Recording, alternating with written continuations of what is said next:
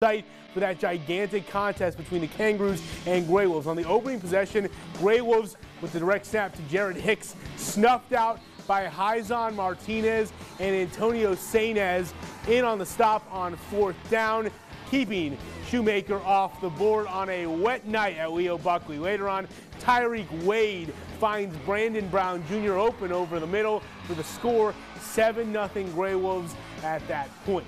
Fast forward to the second quarter now, Shoemaker up 14-3. Hicks takes the handoff to the left, two defenders to beat. He's not going to get pushed away this time. He powers his way into the end zone to extend out that lead for Shoemaker. Grey Wolves just kept adding on. 4 seconds left in the half, up 35-3. Wade finds Dylan Keys on the short dump off. Keys will not be denied, breaks 5 tackles on his way to the end zone, and in the end,